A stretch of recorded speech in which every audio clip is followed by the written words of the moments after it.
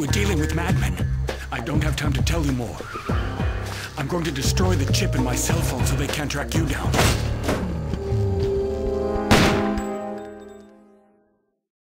And it is with great pleasure that I have the privilege of telling you that at this very moment, a freighter chartered by Group W, containing some 70,000 tons of milk, has just made its departure for Janavia. And in conclusion, I would like to point out that all credit for this humanitarian operation should go to Miss Jenny Lucas, Director of our Agribusiness Branch. Thank you very much.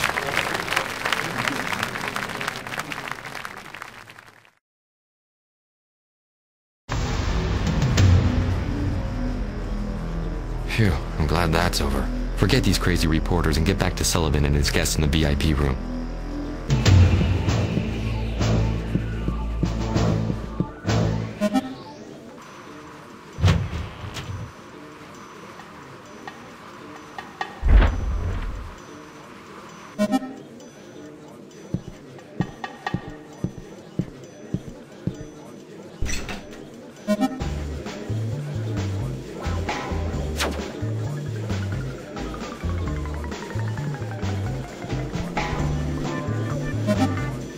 John?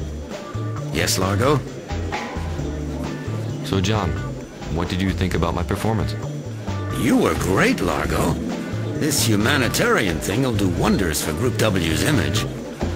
I see you're getting used to the dreary ins and outs of high society. Do you know where Jenny Lucas is? I think I saw her heading for the terrace. Then why don't you go and congratulate her personally? She'll appreciate some compliments from the head of Group W. I plan on it. She really did a good job. Have you seen Simon anywhere? You can't miss him. You'll find your friend in an alcove with a, how would you say, rather questionable young lady. I see Simon's found himself another future ex. Largo, you know what I think about Simon Overnaz. I'd rather not go into the matter. Don't worry, John. I'll tell Simon to keep a low profile tonight.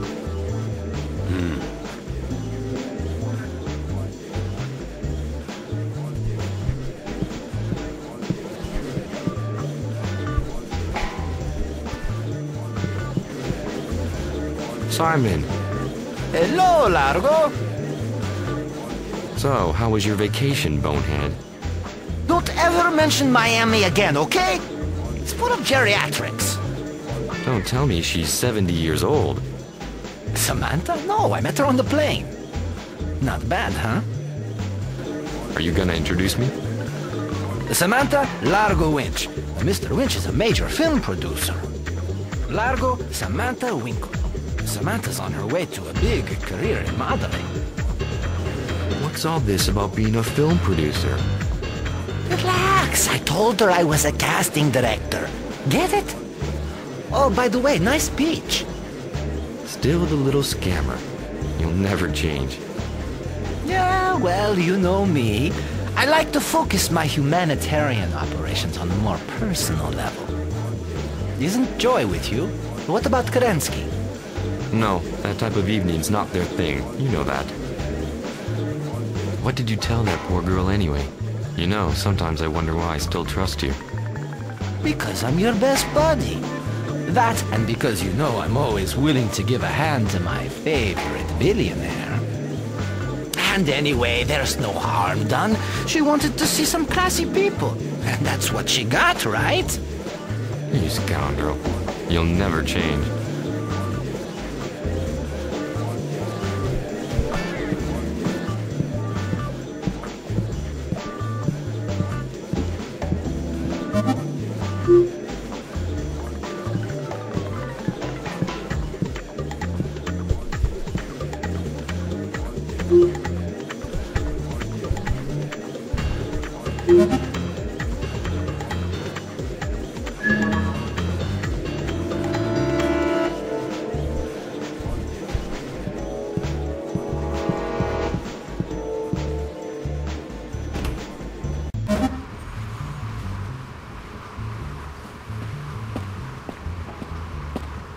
Miss Lucas? You can call me Jenny, Mr. Winch. I thought your speech was dead on. Very moving. Miss Lucas, Jenny, I wanted to congratulate you for setting up this whole thing. You're the one that got this whole humanitarian project for Drenavia started, and without your devotion, I'm sure it never would have seen the light of day. Even while taking care of a number of Group W subsidiaries, you were able to find enough energy to organize this humanitarian mission. Well done. Well, I'm surprised to see that behind our CEO's adventurous image lies a heart of gold. Are you trying to make me blush, Jenny? I'd imagine it takes more than that to make Largo Winch blush. And there's no need to congratulate me, Largo. I'm the one that should be thanking you for green-lighting this operation in the first place. I hate these wars. All I did by getting this project started was my duty as a responsible citizen of the world. You're absolutely right, Jenny. Group W's far too hung up on its own little financial problems. We owe it to ourselves to do something for Drenavia. Drenavia's history is sadly ironic. Yes, now Drenavia is being oppressed by its Beluga neighbors, while 30 years ago it was the other way round. The Drenavians used to carry out the most horrible atrocities on the Beluga people.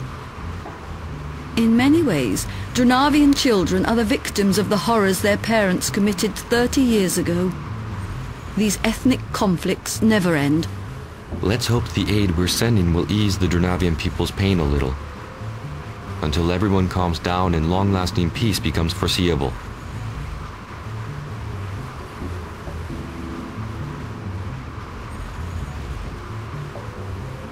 Largo, sorry to disturb you, but I've just been told that Sharon Green should be here any minute. She's got some bad news for you concerning one of our Mexican labs. Sharon Green? Our communication officer. She's the one who keeps tabs on Group W's image. And if she wants to see you, chances are we're headed for a scandal. Thanks, John. I'll be there in a minute.